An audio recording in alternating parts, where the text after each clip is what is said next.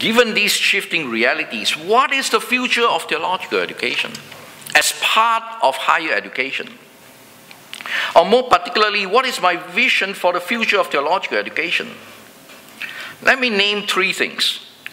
If we take seriously first the demographic changes in church membership, theological education must begin to make similar shifts to prepare itself to educate leadership for the changing face of the church.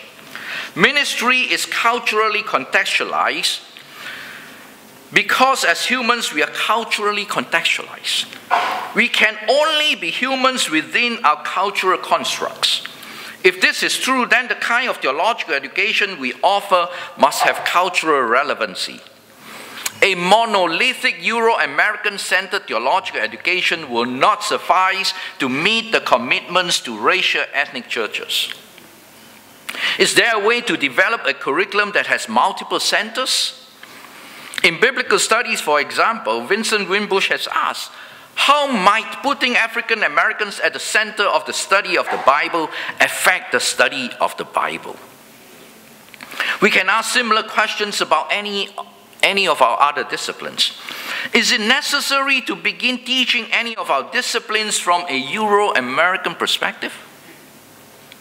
In reality, decentering Euro-American theological education serves not only the racial ethnic students and churches, but also the white students who will be going into communities that are increasingly ethnically heterogeneous. Second, a theological education that is attentive to the shifting realities must also pay attention to the changing religious landscape in the United States. If our societies and communities are no longer religiously homogeneous, but increasingly pluralistic, should we not be preparing religious leaders that have the knowledge of and conversant with other religious traditions? At Drew Theological School, our MDiv program requires one course in world religions. Yet, is this one course sufficient for the kind of world we are sending our students into? I was just visiting with a bishop, a newly elected bishop of the United Methodist Church. And he talked about his theological education when he was in a class on world religions. It was more than 10 years ago. And his first reaction was he resented that. He did not think that it was important for him to know about other religions. Then he found himself in a situation where he was asked by one of his staff to perform a funeral for a brother who is not a Christian.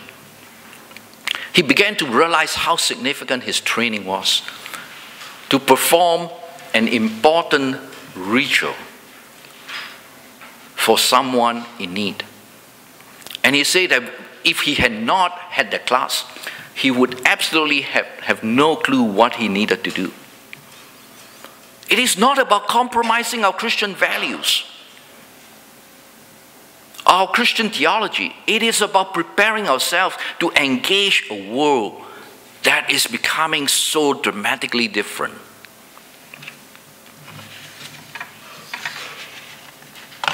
Third, theological education must be global in its orientation.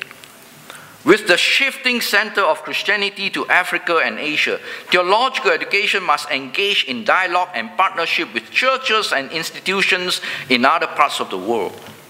Drew is privileged to have an historic relationship with the Korean churches. Since I've become the dean of the theological school, I've gone to Korea 4 times. We need to engage theological institutions in Africa, Asia, or Latin America as real and serious partners in educational mission. We need to engage in mutual relationship to teach and learn mutually. In doing so, we break out of the old colonial paradigm of the West as possessors of knowledge to be imparted on the rest. This global orientation is particularly important for doctoral education, which many of our 13 United Methodist schools do. One of the major challenges of theological institutions in Africa and Asia is faculty development. There are not enough strong programs for the training and education of faculty. I know a good percentage of doctoral students in our United Methodist doctoral programs are international. Yet I have constantly asked myself, how well are we training them to return to teach in their native contexts, and what percentage do return?